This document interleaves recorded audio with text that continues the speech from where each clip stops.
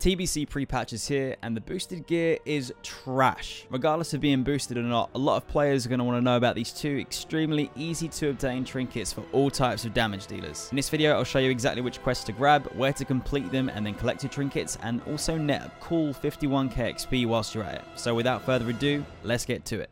Also, just to note, if you've completed some of these quests, just pick up at the appropriate step to continue on towards your easy trinket reward. First, head to Winterspring and kill the Fellborgs at the Timbermoor post until an empty firewater flask drops. Take that to Donovan Snowden, shown on the screen here, and accept Falling to Corruption. Run through to the top left of Fellwood to this cauldron shown on screen, click and accept Mystery Goo, then run back to Donovan. Accept the next quest, Toxic Horrors, and head back into Fellwood. You need to kill the Toxic Horror elementals that populate the Iron Tree Woods. Once you've collected 3 droplets from them, head back to Donovan and hand in, then accept Winterfall Runners. So these Fellborgs patrol the main pathway marked on the map on screen, kill and then take a crate from them, return to Donovan and accept High Chief Winterfall. Head to the High Chief marked on the map, and once defeated, loot him and ensure you collect the crudely written log quest item from him. Return once again back to Donovan, hand everything in, and then accept the words of the High Chief, then head to the Emerald Sanctuary at the bottom of Fellwood. Hand it into the NPC, choose your trinket, and that brings us to the end of the video.